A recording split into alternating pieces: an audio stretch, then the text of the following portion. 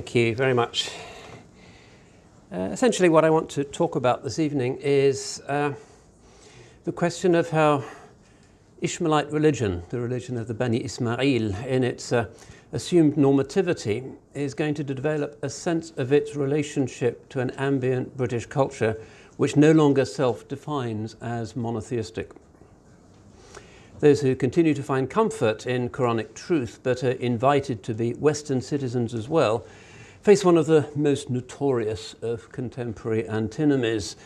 In the case of those Muslim and non-Muslim populists who claim that the two cannot meet, seems to be strengthened by Britain's general turning away from faith.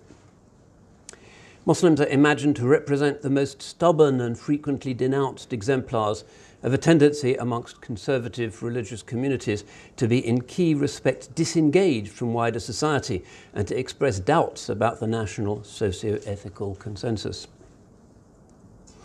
As it turns out, this claim rests on rather slight foundations. All the research suggests that Muslims themselves consistently show themselves committed to a convivial and integrated existence in modern Britain. In 2009, the Gallup organisation carried out the largest ever opinion survey among British Muslims with a view to determining their positions on various indices of identity and citizenship. In general, the results were not surprising to the community's leaders, although they challenged some images widely cherished in the popular press. For instance, it emerged that 77% of Muslims identified very strongly with the UK, compared to 51% of the general population. 76% of Muslims express confidence in the police, compared to 65% of the wider public. Only 3% of Muslims felt that other religions were threatening their way of life, compared to a national British figure of 25%. Muslims were significantly more likely than other communities, 67% against 58%, to live in ethnically mixed areas, and were less willing to live in areas largely made up of members of their own group, 17% against 33%. Religiosity did not correlate at all with support for violence against civilians. So it does seem not only that Muslims here want to belong, but that they feel that they do belong.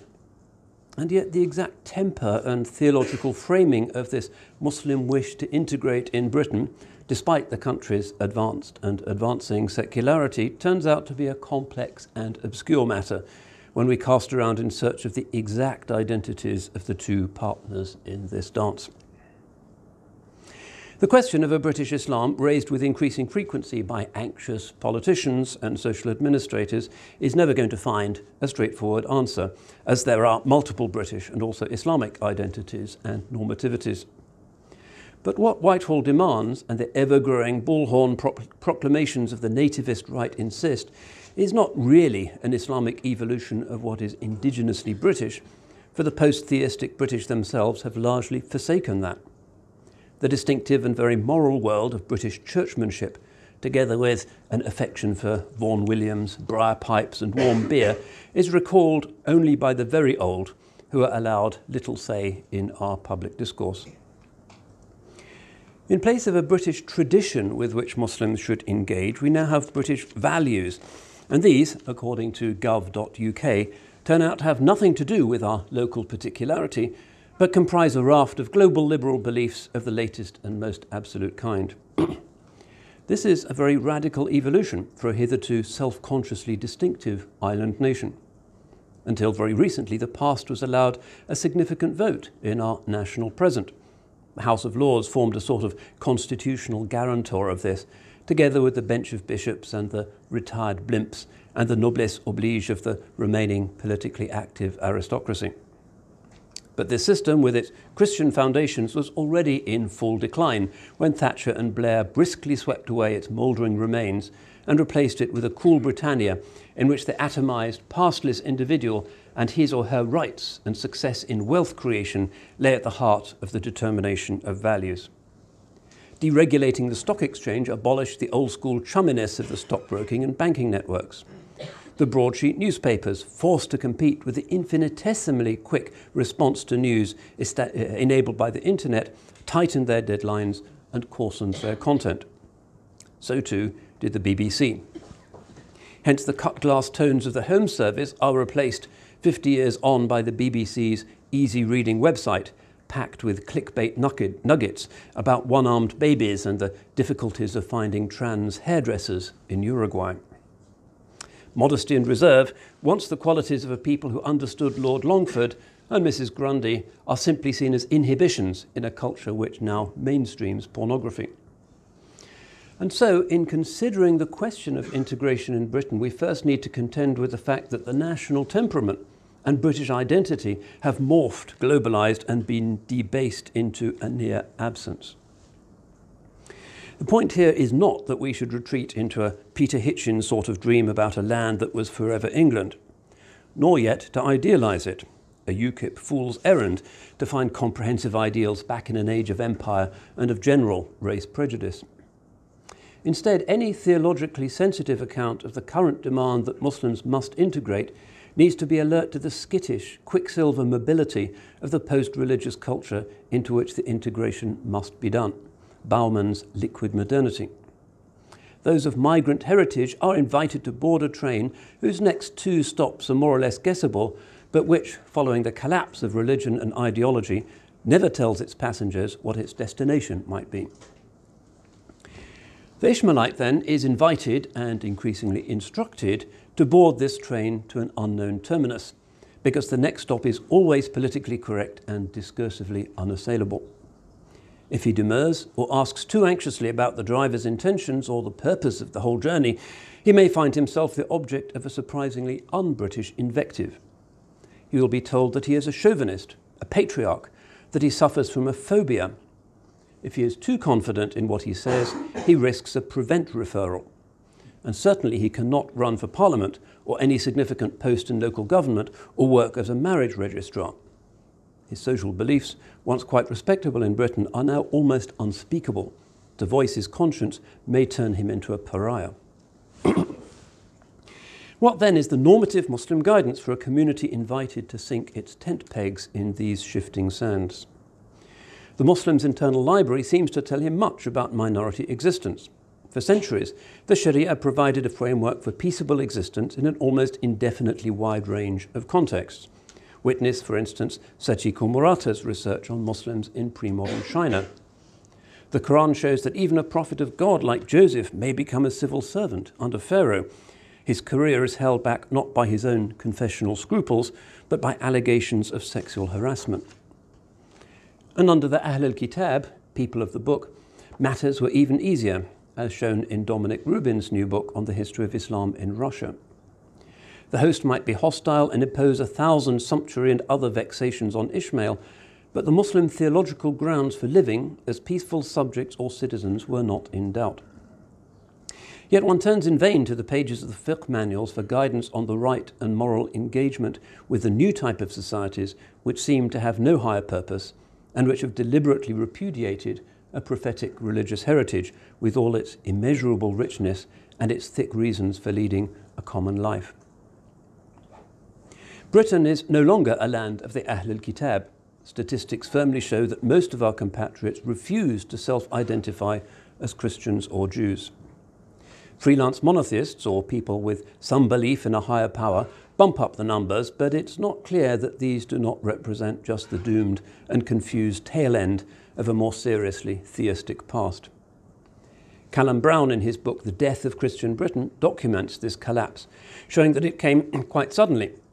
When many migrants arrived in the late 1950s and early 1960s, church-going in the host society was the stable national norm, and family life was taken to be regulated by ideals of ultimately Christian justification. National service recruits were assumed to be C of E unless they protested to the contrary. Now, the Social Attitudes Survey tells us that only 3% of young people consider themselves to be Anglican. From a fiqh perspective, this transition presents quite acute challenges. Integration with Christians and Jews is simply easier. Intermarriage and dietary regulations are just two indicative examples. We can share bread and a bed with fellow scripturies.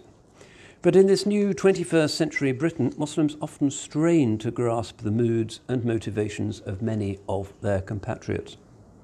What is it actually like to imagine that at the end of life, there is only an eternal and hopeless absence. That morality can shift according to the wisdom of the current consensus.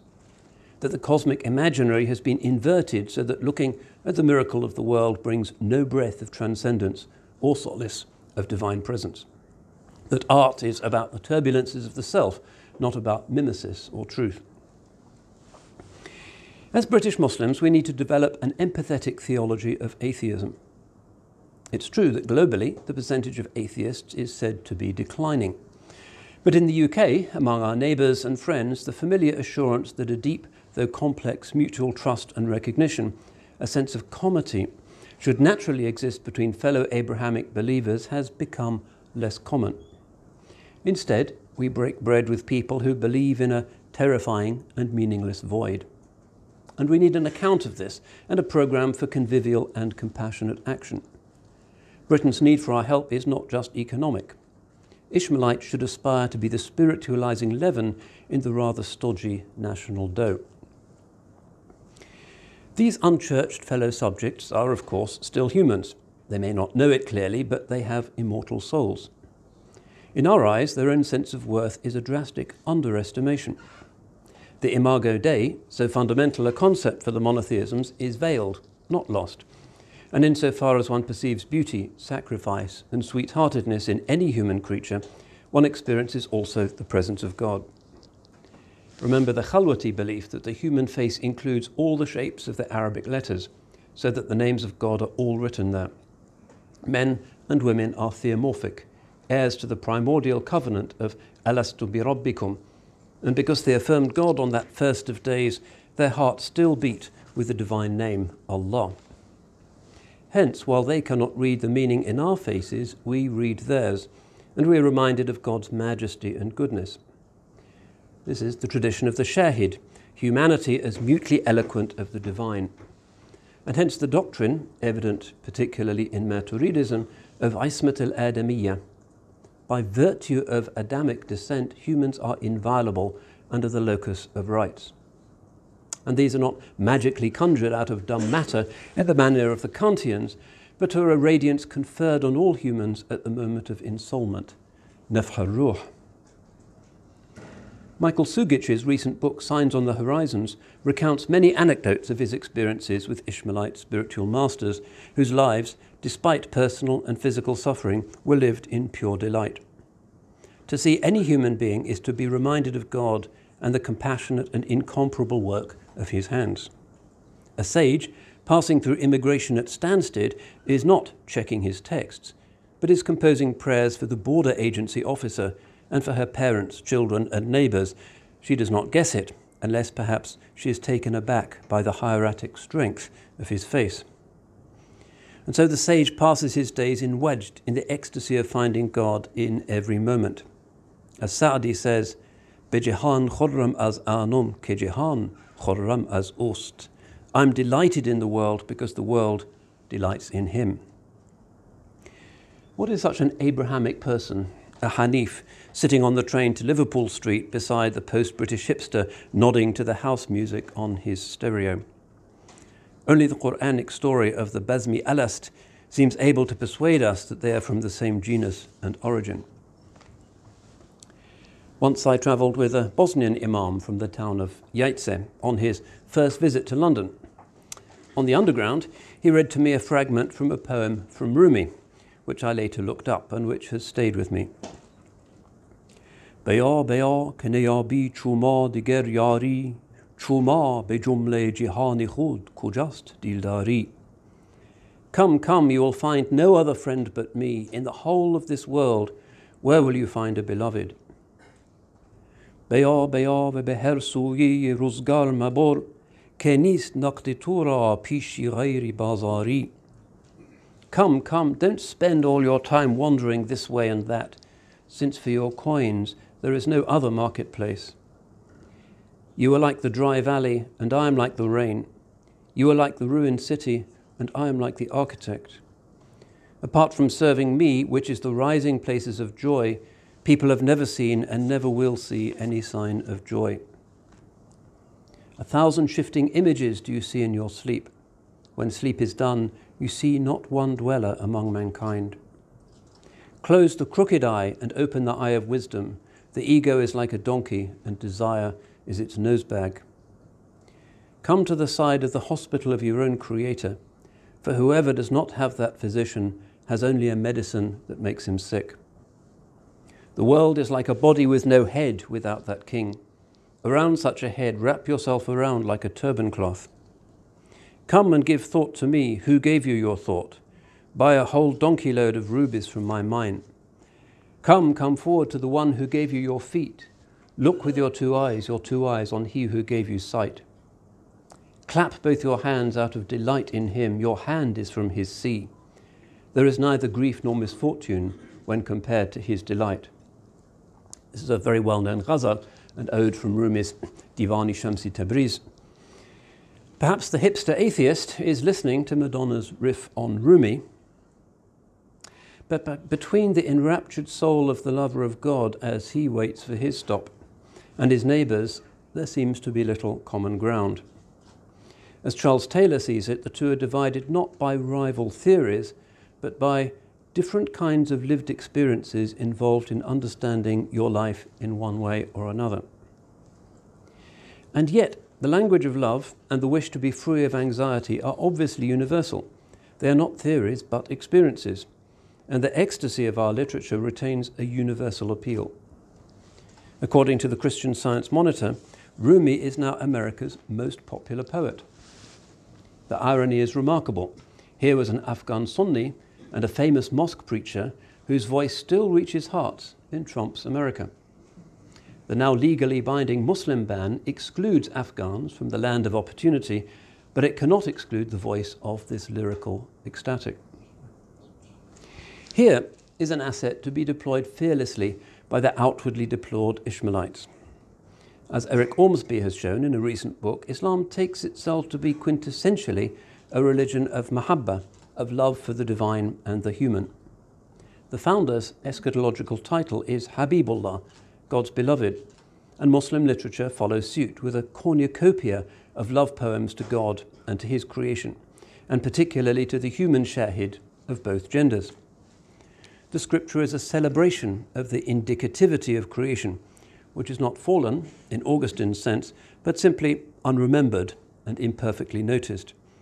The famous dithyrambs about the praise and glorification given by the animals and birds dovetail with the prophet's own intimate engagement with nature and his capacity to hear the praises given to God even by stones picked up by his hand.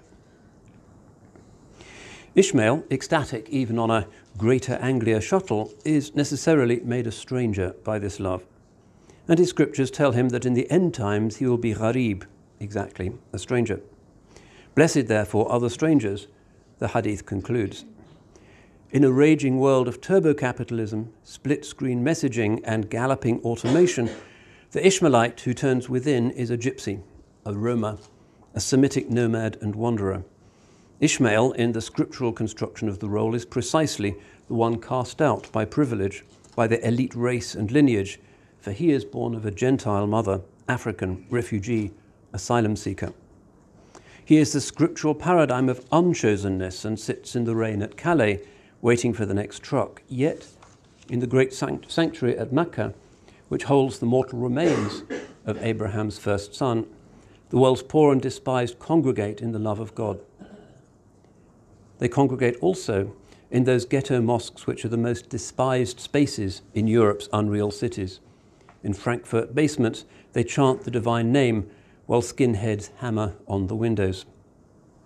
They are the sign and affirmation that God is, according to the hadith, with the broken-hearted. In the pharaonic world arrogance of biocidal capitalism, the Ishmaelite underclass, despised by left and right alike, stigmatized as fascist or terroristic, continues to love God, in other words, to be normally human. Here then is a hint, perhaps a helpfully Akbarian sign of the direction our theology of atheism should take. The atheist begins with the premise that there is nothing theophanic about human beings. The Ishmaelite begins with the imago Dei, which is inscribed in every man and woman. It is therefore for the believing minorities to reach out, to reopen, as Rumi has it, God's hospital, to find accommodations and forms of living together, since the believer has objective reasons to do these things. The citizen who sees humanity only as the blind watchmaker's latest artifact should be treated with compassion as an exile from a world which since before Stonehenge has always been understood as enchanted. Perhaps this re-enchantment, which is the vocation of Europe's Ishmaelite underclass, resembles that of the hero saints of late antique Christianity, who lived under the triumphalist order of pagan Rome. Then too, the civil religion of officialdom required forms of compliance inimical to the Abrahamic conscience. The parallel may be interesting, but mutatis mutandis. Mahabba must be there, but monastic vows of asceticism and celibacy will not be part of the method here, since Ishmael's is a way of celebration and full sociality. He will build no monasteries. This Akbarian method, which makes life for minorities not only bearable but exquisite, by insisting on the glorious legibility of life, has nothing to do with the modern ideological reconfigurings of Islam known as Islamism. These may impress anxious, half-westernized community leaders, bourgeois technocrats with shallow roots in our heritage, and because their movement Islam originated with ideologues of the anti-colonial generation, it has an anti-Western instinct and a tendency to ideologize Islam, which makes it assertively insistent on grievance issues and a parallel lives solution. These are the Islamisms which, as Wa'il Halaq continues to remind us, are inauthentic Europeanized hybrids which in the Muslim world fail consistently and must always fail because they seek an impossible state. And the most conspicuously failed of them all, Daesh Salafism, stands evidently at the opposite pole to the inclusive and authentically scriptural policy we have recalled. Unfortunately, the voices of a hyper-reified false scripturalism are growing louder. European governments have been in a clinch with the Saudi fundamentalists for so long that the agenda of divisive tanfir is gaining ground in our communities. A return to an authentic Islamic response to the challenges of our situation must be rooted in a rejection of the fundamentalism which has been aided and abetted by governments hell-bent on armament sales. Da'wah, invitation, not tanfir, repulsion, is the criterion of real prophetic action.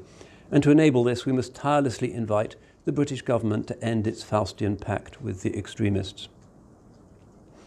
But to sum up, the theology we need in order to make sense of our situation and to deal sensibly with the Islamophobia, the niqab bans, the school indoctrination, and the job discrimination which we face needs to adopt as its watchword the Quranic verse, "Wheresoever you turn, there is the face of God." We are not in exile in a strange land. The believer is never abroad, for the man of praise indicates that one of the khasa'is, the unique traits of his community is, the whole earth has been made a mosque for me. وَجُعِلَتْ لِيَ الْأَرْضُ مَسْجِدًا. So we are exiles from humanity's current inhumanity and from the desiccating winds of atheistic post-normativity. We are not exiles from our good-hearted neighbours or their best traditions and motives. As the hadith says, wisdom is the lost riding beast of the believer. Wherever he finds it, he has the most right to it. What is decently British is also Islamically interesting. And as Al-Ghazali says in one of the most challenging perorations which conclude his revival of the religious sciences, we should not despise any descendant of Adam. The fitrah, innate, faithful goodness, is not completely lost even in a mass murderer. The spirit, ruh, cannot be extinguished. But to realize this, we need to reduce the superficial outward signs that suggest to our enemies that we are exiles. Many British Muslims are torn not between two poles, but between three, because to Islamic religion and modern Britishness is added the further complex of a specific Muslim culture.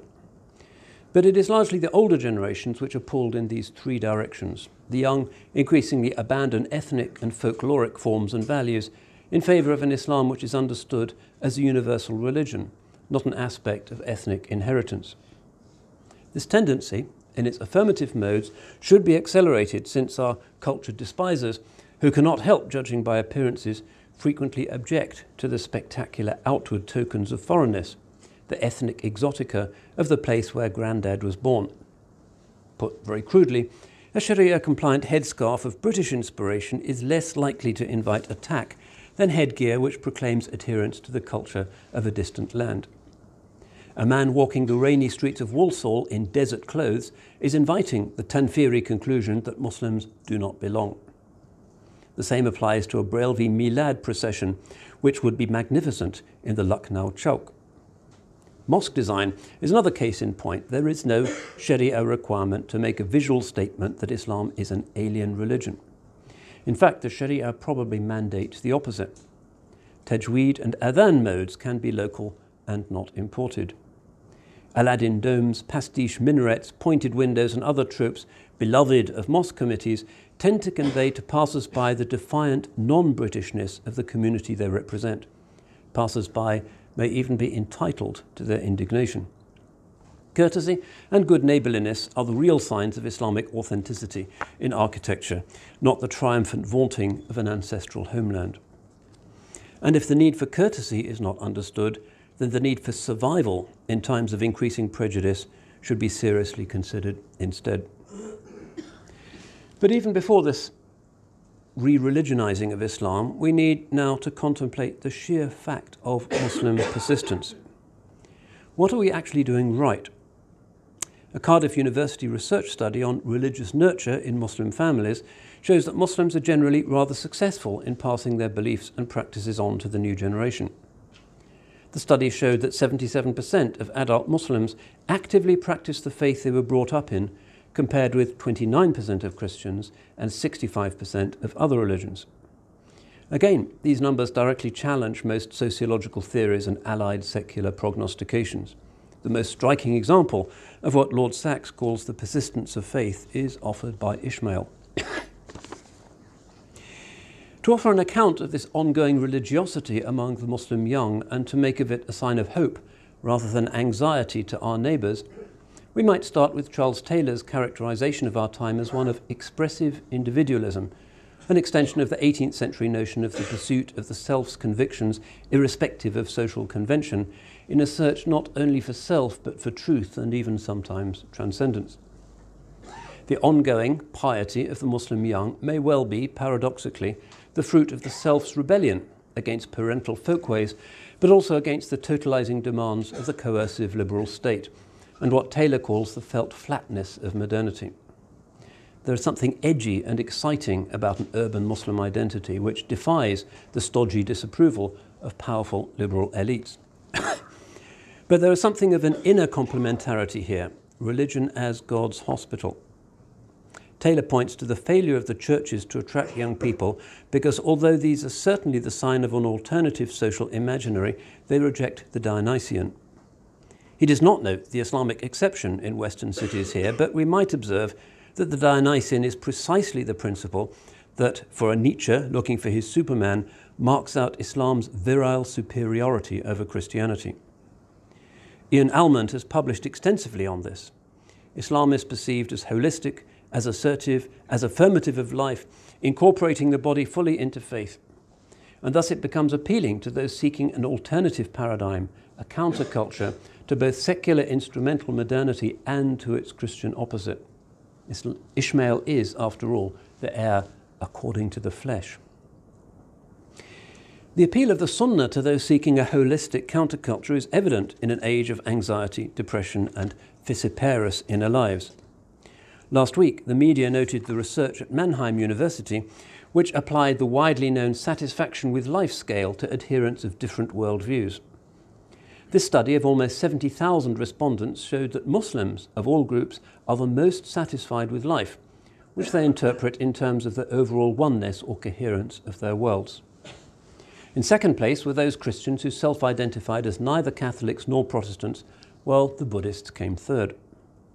The results, published in the Journal of the American Psychological Association, run counter to the usual media image of the angry Ishmaelite and the shrouded, unhappy Hajarine, but give a good account of our hypothesis that the holism of the Sunnah, in which body, mind and spirit are experienced as aspects of a unity, embodied forth in the form of the Muslim prayer, is making Islam a permanently worthwhile option for younger members of fragmented modern cultures. But not all appreciate the charms of Ishmael. we live in a post-Srebrenica age of organised and paranoid enmity. The son of the flesh has an alarming birth rate, and his brethren keep crossing the Mediterranean and the Channel in a kind of economic Dunkirk. 31% of British advocates of Brexit support the Great Replacement theory, believing that Muslim immigration is part of an elite plot to make Europe an Islamic continent. Although integration is going well and is wanted by Muslims themselves, this is not everyone's perception. In fact, Ishmael has become Europe's dark other, the lightning rod for 1,000 fears about identity. A few days ago, Cardinal Robert Sarra, prefect of the Vatican's Congregation for Divine Worship, echoed the feelings of many when he spoke out against Muslim migration to Europe. He commented as follows: "If the West continues in this fatal way, there is a great risk that, due to a lack of birth, it will disappear, invaded by foreigners, just as Rome was invaded by barbarians. If Europe disappears, and with it the invaluable values of the old continent, Islam will invade the world, and we will totally change culture, anthropology, and moral vision." So here is a further good reason why Muslim insiders need to develop an active pastoral theology which can account for the new populism and offer a moral compass. Europe's gaze is increasingly chauvinistic, expecting of our minority a radical self-dislike and abnegation. However, a majority cannot realistically or sensibly demand a cringing self-flagellation and the endless whimpering of mea culpas from its most significant minority. Ishmaelites and their various sympathisers, not numerous but quietly present everywhere, need to develop their own theory of response to this discursive bullying. Conventional sociological analysis will not help them to frame it. The answer, to be authentically rooted in Muslim experience, must be grounded in the fear of God and the awareness that His decree prevails more reliably than social laws, and that therefore there is always an abundance of hope, and that the Islamophobic other is a victim as well as an offender. The presence of this hope is verified by an inner strength manifested as forgiveness and compassion, virtues difficult for hypocrites, time servers, and private cynics. A widespread Muslim response to secular or sub-Christian discursive violence has been a tit-for-tat reciprocation, tha'r in the Arabic terminology. Not a few ghetto sermonizers of the Anjum Chowdhury type retaliate against the national populists by deploying a bullying agitprop of their own. This in turn quickly displays the familiar drawback of a lex talionis. It tends to ignite a cycle of feuding so that, according to Gandhi's quip, an eye for an eye makes the whole world blind. Frightened inner-city preachers, confronted by the vitriol of what they experience as a feminist, homosexualist, philo-Zionist establishment media, and goaded by furious anti-Ishmael politicians of the Wilders or Jensen type, often reply in kind, magnifying the faults of Europe and generalizing about its violent urges just as effectively as the chauvinists of the host societies are seeking to do in their typecasting of the Muslim soul. A vicious circle is the certain outcome of this. As so often, chauvinisms become mutually parasitic. But the odds are stacked against the minorities. In the longer term, if matters progress, it is likely that the weaker and smaller side of this zero-sum game will be destroyed. So we are faced with this challenge: to speak a Muslim language to an insulting and stigmatizing verbal culture, to defend what to us is the most pure and precious set of virtues and forms of life, but which instantiates this anti-Mu'tazilite style of the affirmation of justice through its transcendence, stepping outside the vicious circle whose secular logic seems so ominous. Where is this to be found? To the perplexity of Islam's culture despisers, such as Tom Wright, who recently told readers of the Times that Jesus' parable of the prodigal son neatly marks out his teaching both from Islam and from the cold logic of secularism, the Quran, far from presenting a Mu'tazilite legalism, deeply internalizes its own theology of the transcendence of strict justice. Indeed, the lex talionis is there, and indeed that does, in matters of social boundaries, supply hayat, life, for the made weak, the mustad'afin in particular. Life is provided for the oppressed vulnerable, the traveller, the woman, the child, the orphan, the pauper, by their egoless wielding of power, where directed by the qadi. The Quranic conception of justice and of the due repulsion of aggression and wrong emerges in opposition to a culture of tribal honour code and a lex talionis which treated the clan as the legal site of juridical personality. These primitively pagan Cosa Nostra idioms of feuding had been endemic in Arabia, but were prophetically overturned by the new belief that an enemy's hatred must not lead one into injustice against him, for the ego is never to be obeyed. The Quran told its hearers this: O you who believe, be steadfast witnesses for God in equity, and let not the hatred of any people seduce you away from acting justly. Act justly, that is closer to piety. Fear God, truly He is informed of what you do. However, religion's discourse of husn, of moral beauty, went much further than this. Asharite and Maturidi, classical Sunni exegetes, were not slow to spot its insistence on a meta-justice, which allowed individuals the right to respond not in kind or simply proportionately, but through, in the Qur'an's very graphic, startling phrase, repelling, pushing back with what is more beautiful. Idfa' billati hiya ahsan. This phrase stands at the heart of a surah which is particularly insistent on ethics as ihsan, in William Chittick's translation, doing the beautiful. This is Surah 41, entitled Fussilat. The most comprehensive accounts here come from Ibn Jarir al-Tabari, who dies in 923, and Fakhruddin al-Razi, who dies in 1209, and the key Quranic sequence reads as follows. Who speaks better than someone who calls people to God, does what is right, and says, I am one of those devoted to God. Good and evil cannot be equal. Push back evil with what is better, and your enemy will become as close as an old and valued friend. But no one is granted this save those who show patience, and no one is granted this save one of great good fortune. So, looking at the commentators, starting with Tabari, the core of his analysis relates to verse 34, push back evil with what is better, which in a more literal rendering might become push against the evil with what is better or more beautiful, ahsan. He paraphrases the verse as follows. God is saying to his prophet Muhammad, may God cover him in grace, O Muhammad, use your mildness, hilm, to push back against the ignorance of he who aggresses against you, jahla man jahila alayk. Apply your forgiveness to those who harm you deliberately. Apply your patience, sabrika, to that which you dislike in them and which you suffer at their hands. Tabari then offers a somewhat curious story about the first caliph. Abu Bakr was once in the mosque where someone was insulting him while the Prophet was watching the situation unfold. He excused him for a while. فَعَفَى عَنْهُ سَاعَةً. Then anger overcame Abu Bakr and he produced a riposte. At this, the Holy Prophet stood and left, to be followed perplexedly by Abu Bakr, who asked, the man kept insulting me, and I was forgiving and overlooked the actions while you simply remained seated. But when I started to defend myself, فَلَمَّا أَخَذْتُ أَنْتَصِرُ, you rose and left. And the Prophet, may God bless him and grant him peace, replied, an angel was replying to him on your behalf. But when you started to react and defend yourself, the angel left and the devil came.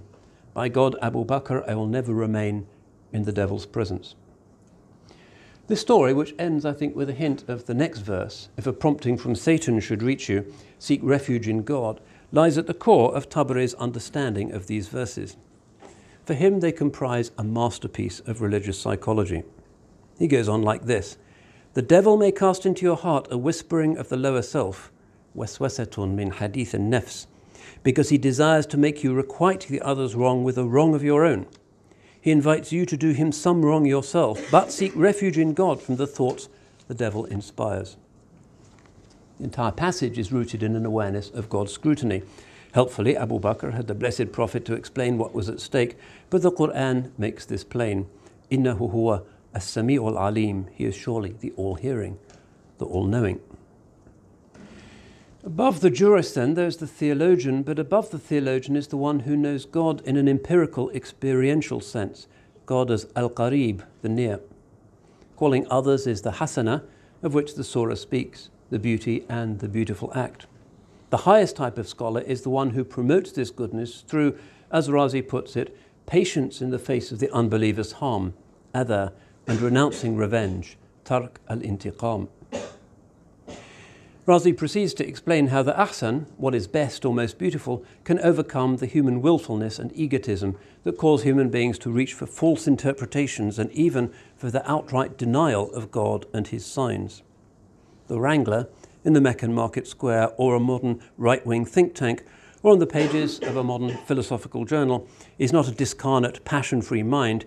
He is likely to occupy a highly charged, affective habitus in which issues of identity, family or tribe, career and income are all directly at stake.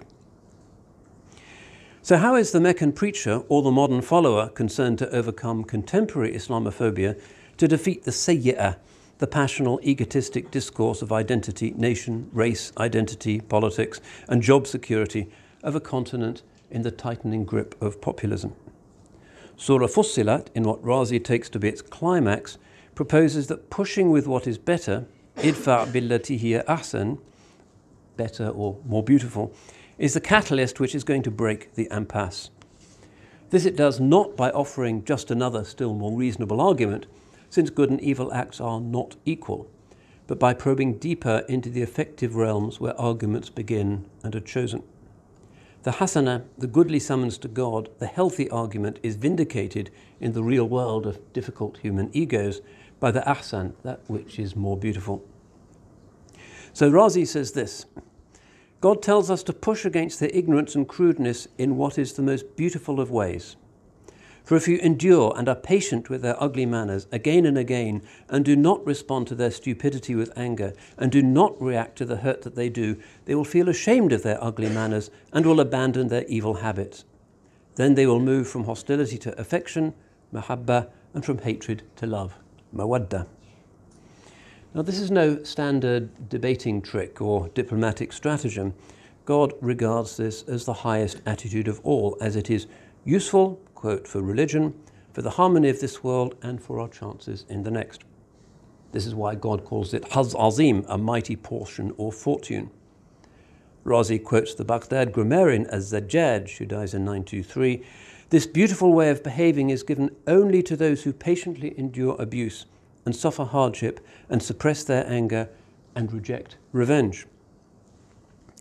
So the scripturally identified capacity to respond to evil with something more beautiful is a divine gift, Haz Azim. It is cast upon, yulaqqa, those who restrain themselves. Razi describes it as the gift of a virtue of the psyche and an exalted degree, al-fada'il al-nafsaniyya wa darajat al-aliyya. Haz Azim means quwwat al-nafs, spiritual strength, and a pure inward life, safa al-jawhar, and these are the gifts of God. Such a soul can make choices for the beautiful. Patience and mildness can melt the most stiffly savage heart. Abu Sufyan, arch enemy to the man of praise, a super-rich oligarch puffed up with 1,000 angry objections, found faith when he witnessed the Prophet's forgiveness and forbearance when Mecca was finally in his power. Hind bint Utbah, who had sworn to kill him, experienced a similar metanoia, so that she finally found that, as the Sirah writer says, no one was more beloved to her than the Prophet. And the Prophet, hearing this, said, "Your love shall increase." So our conclusion can be quite brief and obvious. While justice is holy, the Quranic showcasing of a radical principle of what is more beautiful is clearly so important in the view of these commentators and expressed so absolutely in the Quranic text that the Muslim response to Islamophobia and the mounting variety of legal disabilities and vexations laid upon Ishmael by an unhappy Europe needs to transcend the vendetta mentality common in ancient Mecca and the modern soapbox and reach for something less sociologically predicted and more authentically rooted in the virtues and wisdom of the classical age of Muslim moral thought. The culminations of the Prophet's ministry are his ascension and his forgiveness of his enemies in Mecca. These climaxes indicate what is deepest and most truly prophetic about Islam. Of course, Muslim forbearance in the face of chauvinism and misrepresentation is already abundantly present. Most take the abuse on the chin silently and keep their hope in God. It's only the radical extreme ghulat fringes who take the law into their own hands or who use hate speech to counter the hate speech of liberal or populist polemicists, and this is because of their inner weakness and capitulation to an outraged pride. Generally in Europe and around the world, one finds that traditional mosque-going Muslims marvellously retain the virtue of hilm, mildness, which a certain Islamophobic discourse claims to be alien to them. Those who travel in Muslim lands or know Muslim communities in the West frequently remark on this. The Mannheim research, I think, indicates the extent of its reach and its success. Commenting on his outreach strategy, the Quran tells the man of praise, "It was by a mercy of God that you were gentle with them, linta lahum. Had you been harsh and hard of heart, they would have scattered from round about you." Mercy is God's gift, and if politics is the art of persuasion, it is evidently a foremost precondition for the Muslim political life. Here in this remarkable verse, which takes us to the living heart of this prophetic charism, we discover yet another condemnation of tanfir as a vice entirely inauthentic and anti-prophetic. So what is required is not really some kind of liberalizing of Islam, a process which could not easily be distinguished from dilution, but instead a retrieval of the authentic Quranic discourse, recalling the first generations who have been given this divine gift of patience, compassion and restraint.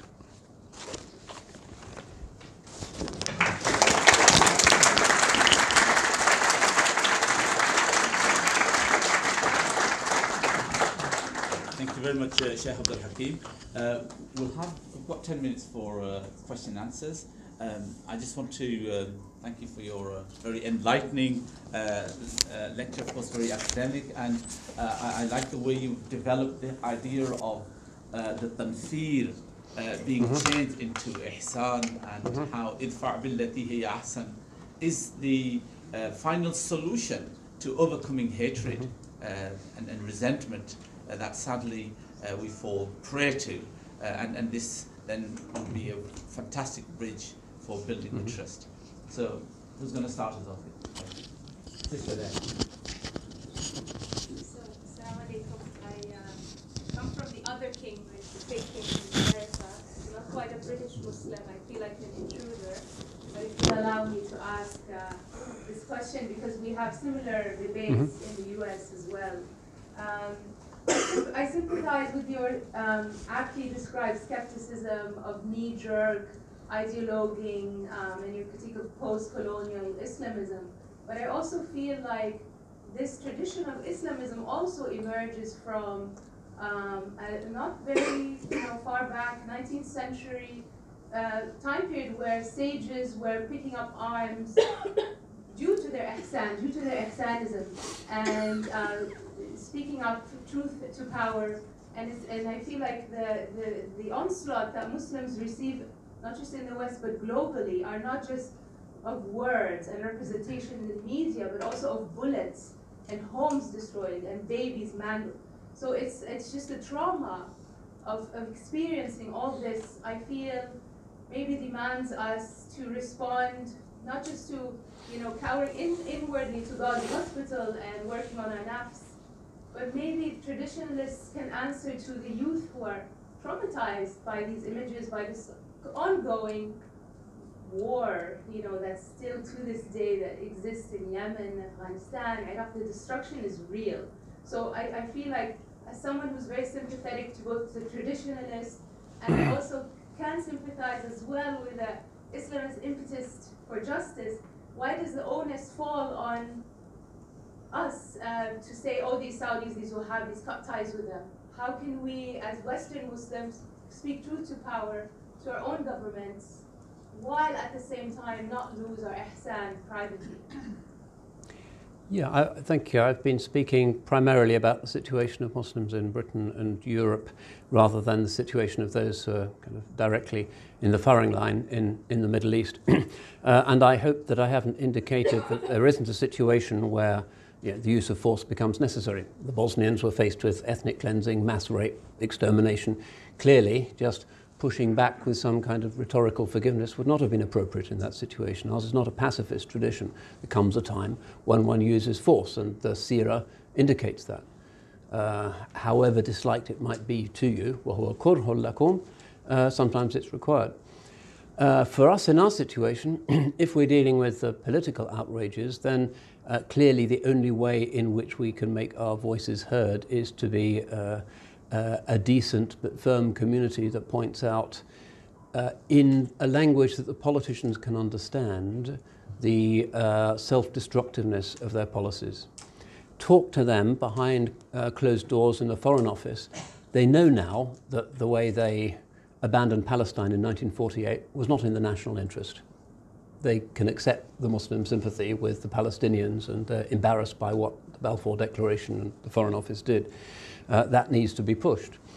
They know now, and we had the Chilcot inquiry report finally, that their trashing of Iraq was a catastrophe and economically disastrous, and also produced Daesh and other forms of sort of incandescent Islamist opposition, which has cost them far more than the oil revenues which they hoped to reap. Their destruction of Libya also, I think, they are regretting, because it brought Daesh and mass immigration to the shores of the Mediterranean. So there is a certain contrition. They recognize that they destroyed Palestine, they destroyed Iraq, they destroyed Libya, they cut Sudan in two. There's plenty of things for which they are accountable, but the discourse has to be with them, sometimes on human rights terms, but also I think in terms of economics. You have to figure out how to explain to them that these politics didn't deliver the bottom line, which is ultimately what they care about, that it's not good for business. Okay, we've got Mazhar.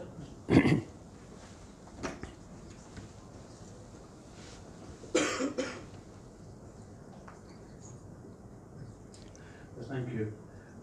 My question is, with the Muslim community here within Britain, we're quite diverse, which is a strength.